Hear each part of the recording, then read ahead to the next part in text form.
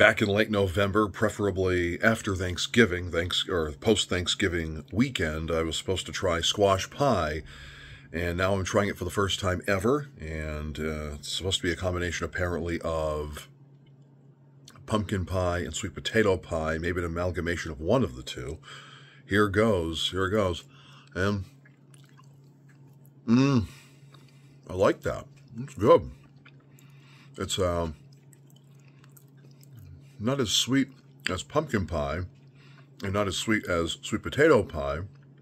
It's just right. Now, the squash pie, they had run out of squash pie after I had gotten it, and then somebody had eaten all the pie on me. Not this time, though. Squash pie, I give this one 5 stars for sure.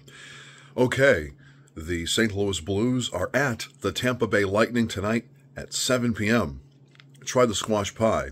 Dawg recommends it.